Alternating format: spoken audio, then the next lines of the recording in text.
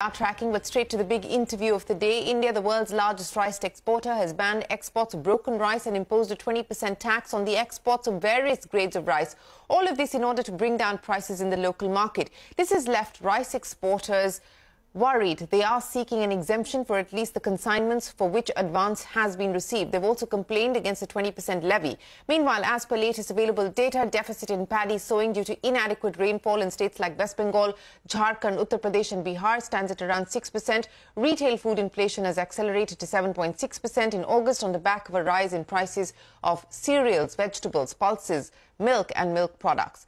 To talk about all of that and more, we're now joined by the Food Secretary Sudhanshu Pandey. He's also part of the Cabinet Committee of Secretaries on Essential Commodities, and the committee meets every week to take stock of availability of essential commodities and monitors their prices as well. Mr. Pandey, always a pleasure. Thanks very much for joining us here on CNBC-TV18. Let me start by asking you about the latest measures taken by the government to ensure that there is adequate supply in the domestic market and also check price rise. Let's talk about the export curbs on rice specifically. The Exporters Association has expressed its concerns on the fact that this, these are decisions that are taken overnight, not advance notice or time is given, and hence some concessions should be made. For instance, on the consignments that have already been agreed upon. Are you open, willing to consider those requests? See, you have to see the whole issue in the context. Recent some of the regulations that have been brought on the rice export, a very major quantity has been left out. That unfortunately is not getting highlighted. Say, for example, a very major chunk of parboiled rice is exported out of India. No curbs have been put on that, and it goes to countries like Bangladesh and many of the Western African countries whose requirement and need of this quality of rice, they are totally dependent on India. So that has been exempted. Likewise, for the Middle East and some of the WANA countries, we export a lot of basmati rice. That has also been kept out of the regulations. It is only for two categories largely where some regulations have been brought. One is the broken rice, and if you see the broken rice price trend in the domestic market as well as the export in last 4 months from April to August, then the broken rice export has gone up from 50,000 ton it used to be in 19 and it has increased 4,200% for this corresponding period of 4 months. So this is not a normal export growth. 42 times is a very abnormal growth. And this has led to spike in the prices in the domestic market. It used to be around 15-16 rupees in the domestic market. It went to almost 22 rupees in the domestic market. What it does basically then, it affects the prices for the poultry feed, cattle feed, and it impacts then the prices of the poultry product and the cattle products. And about 60 to 65% cost is the feed stock cost for these products. So therefore, in a situation when the prices have to be controlled and this export is not normal export, this has to be then seen from that perspective. So therefore, I think seeing the big picture is extremely important. So let's understand this big picture. You're saying that the kind of spike that we've seen in the export of rice, specifically of the broken rice category, is up almost 4,200%. You've called it an abnormal surge. What do you attribute this abnormal surge to? Absolutely. What do you attribute this surge to? And secondly, in terms of the prices, you said that they've gone up from 15 to 16 rupees now to about 22 rupees. When do you start to see these measures impacting domestic prices? Yeah, so two questions, very pertinent questions that you have posed. What was the reason for this abnormal spike? One of the main reasons was that the global supply chains across the world, they have got disrupted, and many countries who used to be traditional exporter of broken rice along with India, they have not been supplying that quantity. And as a result of which, the entire push was coming from India. And they were trying to fill that gap. And of course, any trade opportunity that comes the way of exporters, they would certainly like to make use of those. But government has to balance the interest of all parties. And therefore, when this price hike also became very abnormal, and therefore this intervention became absolutely necessary. Okay, so you're saying that this intervention was necessary to try and... on the broken rice, this step has... Right, I understand. I want to understand from you if you've got more clarity on what the situation is like at the ports at this point in time. We saw, you know, a reiteration of the circular issued by the government ostensibly to try and clear up things that have been held up at ports. We're given to understand over 1 million tons of rice shipments are stuck at various ports. Is there any understanding on whether things have started to improve on the port front? See, these measures, whenever they are taken, they are taken after a particular evaluation of a situation.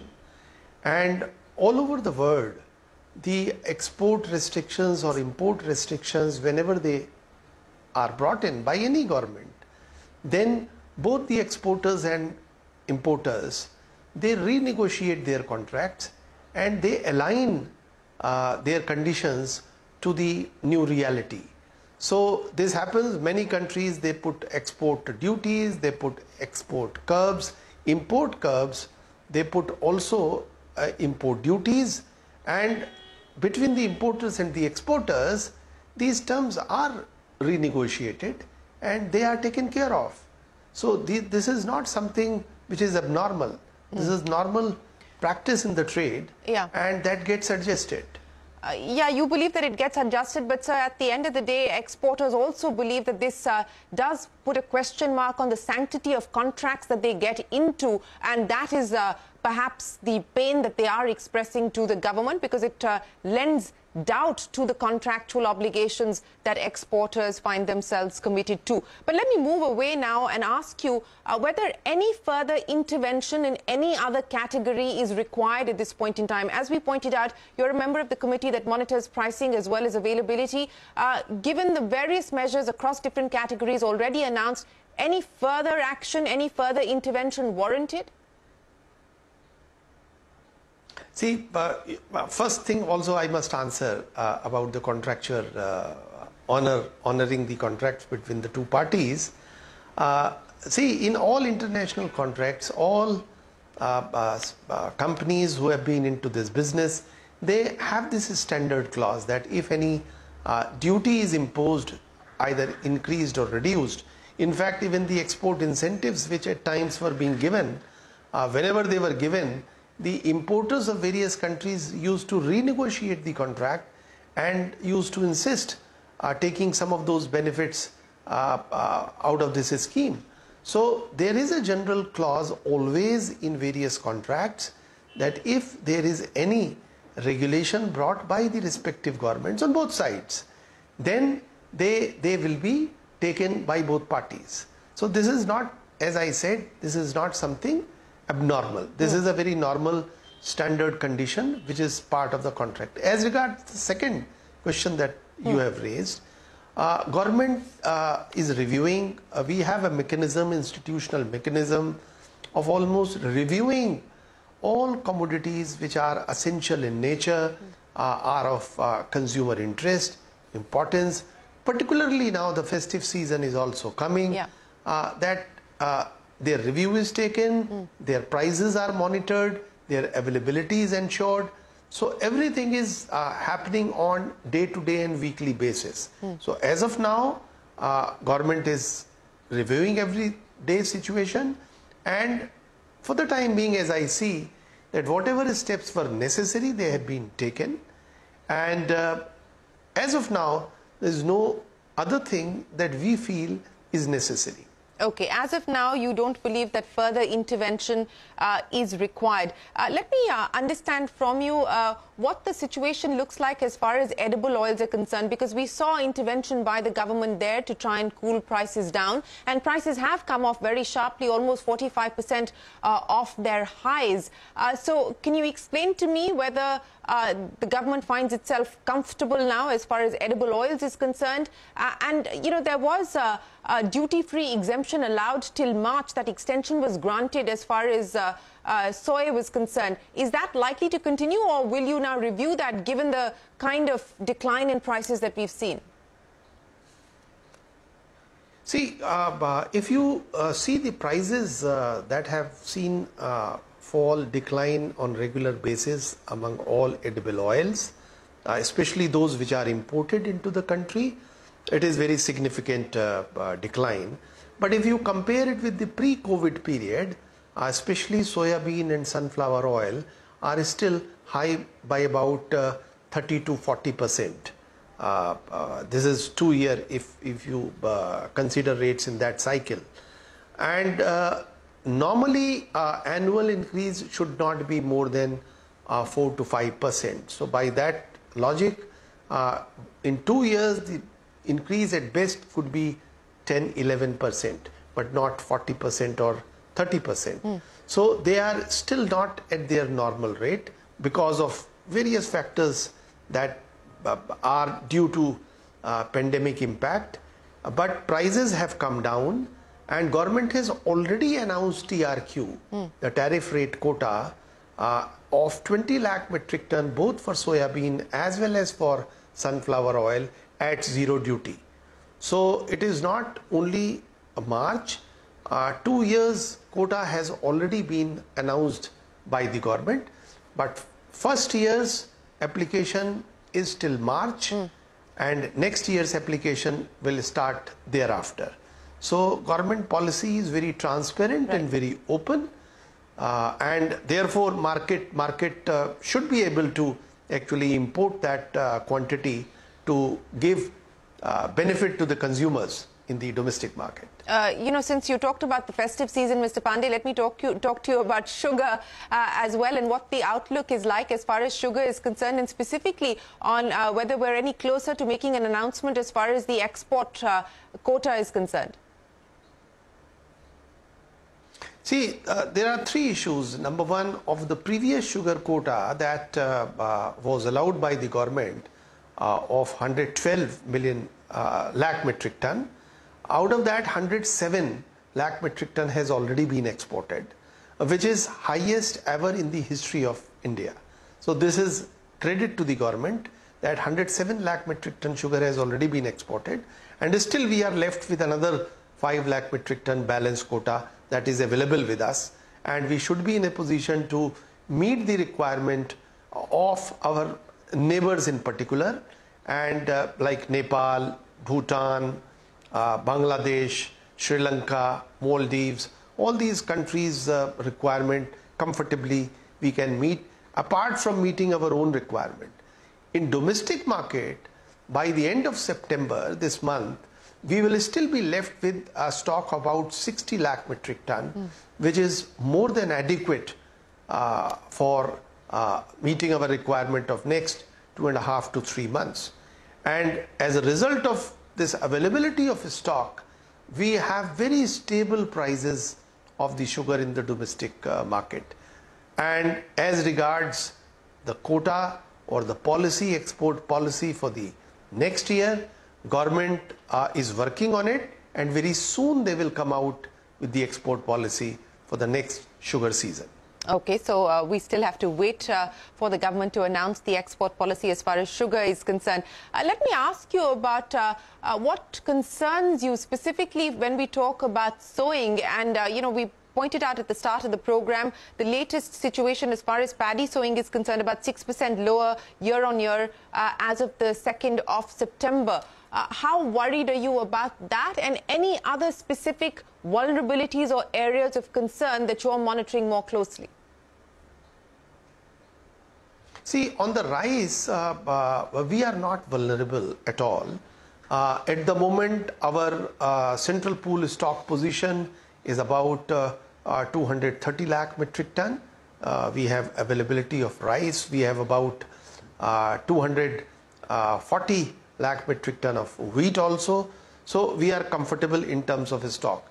And the coming procurement estimate, we just had meetings with all states across India last week, and our estimation is that for the Kharif season we would be actually procuring a little more than what we procured last time. The state's estimate was about 570 lakh metric ton, but even a very conservative estimate from our side is about 510 lakh metric ton, which is almost 10 lakh metric ton more than what we procured last year. And then Rabi season will also come, where we can comfortably procure about 100 lakh metric ton. So 600 plus lakh metric ton procurement of rice is very comfortably seen in coming months, and therefore as far as rice is concerned, we are going to be in a comfortable position, and we need not worry on any account. Okay, so no concern there as far as rice is concerned. You believe that you'll be able to procure 10 million tons more than last year. Food inflation, the general outlook on 10 lakh metric tons, not 10 million. Sorry, 10 lakh metric tons. On account of the measures already undertaken, what is the expectation in terms of food inflation? Because that, of course, continues to be on the higher side. Do you believe that we will start to see some degree of easing there, some degree of normalization starting on the back of the measures announced already? See, we are following basically two-pronged strategy. Number one, ensuring availability. So ensuring availability, whether through the import route or through the increase in the domestic supply, is one part of the strategy. So if you ensure adequate availability, the food inflation will come down. The second part of the strategy is ensuring smooth distribution. So right from the stockist to distributor to the retail, the distribution chain, whether cereals or edible oil or some of these essential commodities, we should have very smooth and hassle-free kind of facility. So whether use of rakes by the railways are concerned, adequate number of rakes are being made available for all supplies to be taken to various parts of the country. So on both these fronts, we feel that we should be able to contain food inflation because by ensuring availability and ensuring its proper distribution, we should be able to contain prices. You have already seen that some of these prices have come down, and in future also we should be able to intervene effectively. Mr. Pandey, let me end by asking you, I had a conversation with the MD of the IMF a few days back, and, there was a cautionary message there in terms of food protectionism, and of course also an acknowledgement of the fact that, look, India must do what it needs to do in order to protect its domestic market and its citizens as well. But perhaps there needs to be a balance. As we move down the road, in light of the concerns expressed, is there likely to be a review of not just the measures that we have undertaken, but also the manner in which the measures have been undertaken? Let me give you some very important, it's a very important question, and I think for everyone it's important to know. A lot of us talked about wheat regulations. Before the imposition of those regulations, we had exported about 21 lakh metric ton of wheat. And after the regulation, we have exported about 24 lakh metric ton of wheat. So, and so far we have exported about 45 lakh metric ton of wheat. Why I am giving these figures? That India has been very responsible, and despite regulations, we had kept certain windows open to take care of all vulnerable countries, all our neighbors, and figures very clearly reflect that all those requirements have been very carefully met and their needs have been satisfied. So India behaves in a very responsible manner. Situation because of the pandemic globally has been abnormal, But despite those pressures, we have been able to handle this situation in a very responsible manner. We are still largest exporter of rice with about 41% share of both basmati, non-basmati rice. And this year, our exports so far till last month for about 72 lakh metric ton, which is almost 16-18% higher than the previous year.